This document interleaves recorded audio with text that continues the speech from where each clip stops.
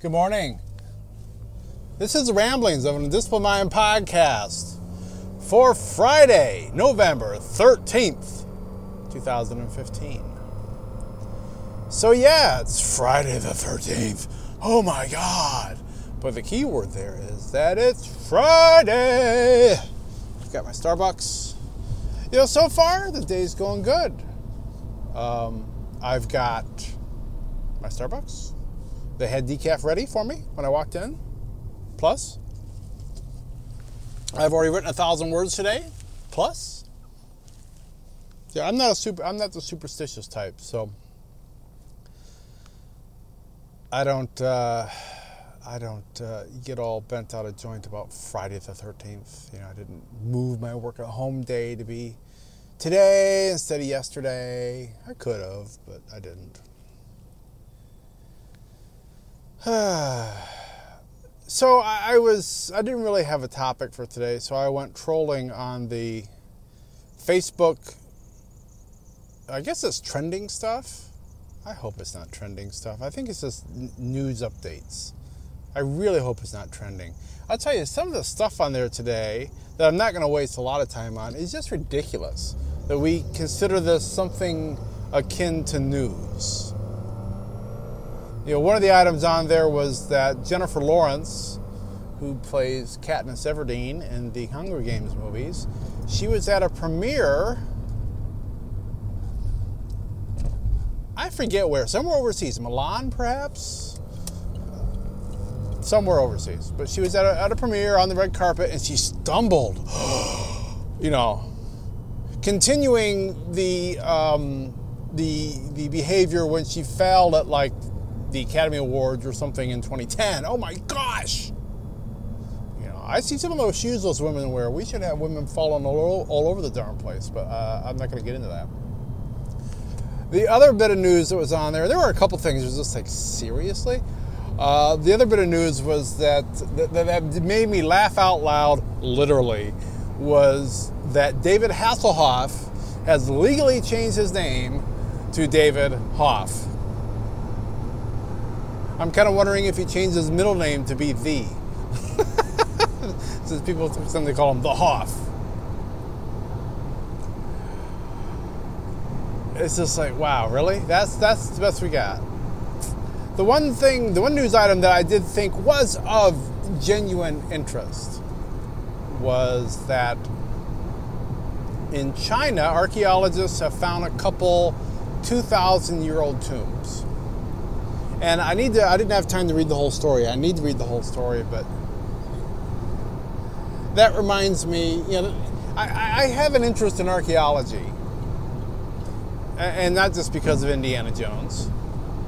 But it's just, I find it interesting, the thought of digging up the past, of finding, clues about how people lived. I've talked about my affection for reading stories where people are in, ruined post-apocalyptic cities and things of that nature. And I think it stems from that. A number of years ago, probably 20 years ago or something, I subscribed to this magazine called Biblical Archaeology. And it was interesting because it was focused on archaeology, predominantly in the Mediterranean area, in the Middle East, and it had some interesting articles about trying to tie what they're finding on these archaeological digs to see, is there, does this contradict something in the Bible? Does it back up something in the Bible? It was a cool magazine because it didn't really have a bias. It wasn't like they set out to say, okay, we have to twist every archaeological find, to match something in the Bible, or just substantiate something in the Bible. Because there's a lot of history that's not in the Bible. That's just kind of a fact of life. But one of the things I used to love is they had this section where there were upcoming archaeological digs where you could sign up as a volunteer to go work to dig for a week or two. So, you'd have to get yourself to Egypt or to Sinai or wherever the heck it was going to be. and they weren't paying you. You know, so it was like you're taking your vacation and going and working on an archaeological dig. And to me, the idea of doing that was and is just fascinating. You know, I know intellectually it's probably going to be a time of hot, sweaty drudgery with, you know, very little chance of actually finding anything. But I guess that's a bucket list item for me. That would just be, I think that would be fun to do. You know, and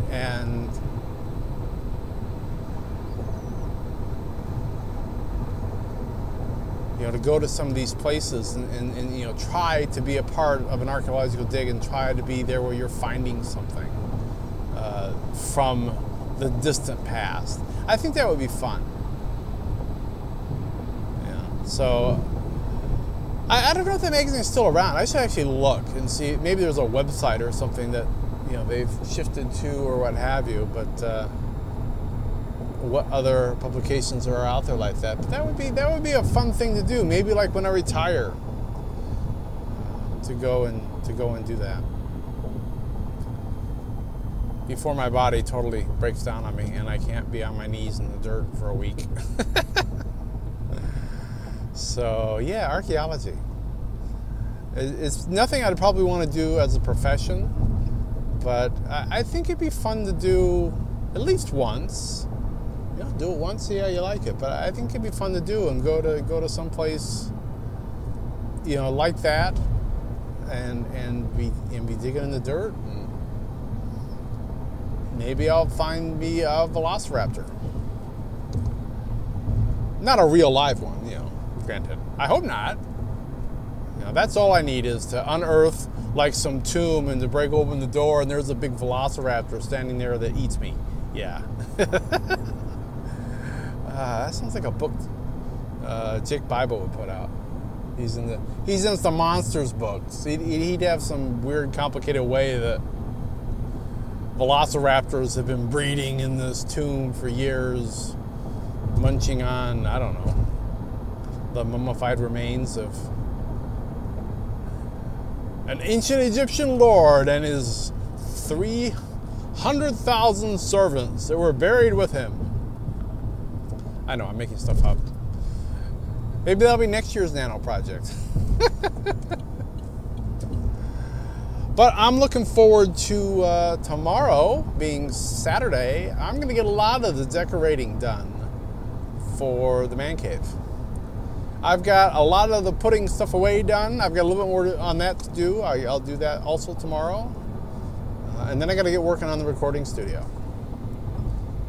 On my final, what's the word I'm looking for?